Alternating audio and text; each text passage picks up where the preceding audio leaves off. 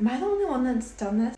Years ago, back in high school, when a CD was scratched and started skipping, this is what I would do to solve the problem. All clean. Works like a charm every time. Only I would have had this Clorox Toilet Wand disposable toilet cleaning kit back then, it would have been a lot more sanitary. All you do with this is click it onto the wand, swish it around your toilet, and then toss it in the garbage, and your toilet is clean.